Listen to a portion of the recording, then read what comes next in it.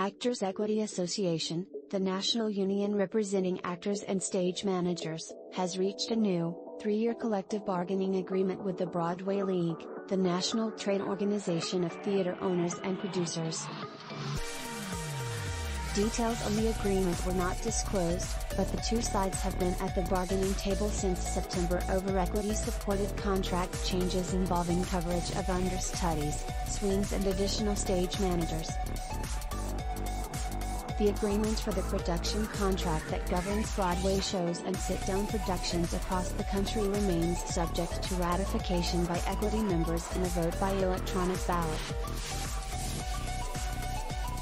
Earlier this month, Equity staged a rally in Manhattan's theater district to support the contract changes.